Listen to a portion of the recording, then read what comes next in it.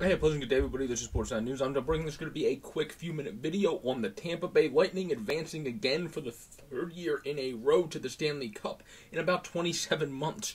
Their third time in the Stanley Cup, as they have been there back-to-back years now, as Pat Maroon tries to go for his fourth Stanley Cup, as he won the previous one in 19 with the St. Louis Blues, and then obviously the Lightning won the last three.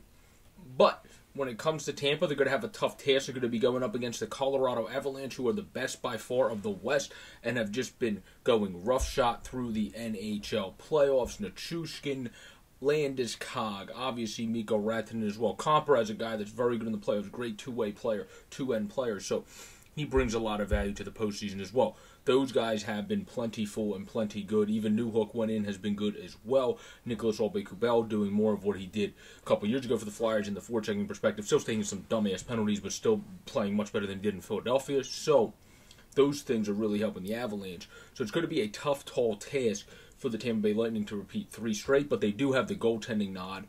Obviously, Darcy Kemper, from people that follow the channel, know that he's one of my favorite netminders, but Vasilevsky's the best on the damn planet, and he was a big reason why they were able to come back in that series, because it did look like the Rangers were able to get a grip on the series. They had a great first game, won 6-2. Had a good second game, won 3-2.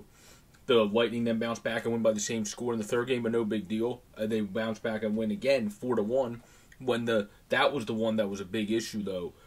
Like, you can't get smoked after, in Game 3, the Rangers actually had a chance in that, lost 3-2, so they still played solid, just got beat in a game that was a good battle between Shesterkin and Vasilevsky, like every damn game was in the series. All six of them were fantastic goaltender battles and my joy stuff to watch. I love talking about goaltenders, and both of them had A+++ performances in this series, even down to the final game, where it was just whoever got the two first won, and then that was the case too with Game 5. Whoever got the two first won, and it was really the case with Game 4 too, because they won 4-1, and the Rangers not able to generate anything on Vasilevsky. So after the first two games, Vasilevsky shut down the door. Igor Shesterkin, Prince Igor, also shut down the door of the series. His offense just laid him out to dry. They weren't able to get enough going. They weren't able to figure out a way to solve Vasilevsky. Of course, it's easier said than done, but that's still what happened, and that's the big culprit for why the Rangers fell and were not able to provide a spark to get into the Stanley Cup. So when it came to that series, the Rangers really were a disappointment, because they started off good and then fell off of the complete cliff. But then in the turn tide, the Lightning were a very big success story, because yes, it's their third straight cup, but this one had adversity. They had to get past the Rangers team that is going to continue to get better and become a dynasty over time. The great Pirlo Wisdom and Steel Flyers, and I talked about that in our past episode if you want to go back and check it out. But this team's going to be great for years to come when it comes to the New York Rangers. The Lightning were able to take them down after getting off to a slow bugaboo start in the first two games. They were able to bounce back in a great goaltender battle.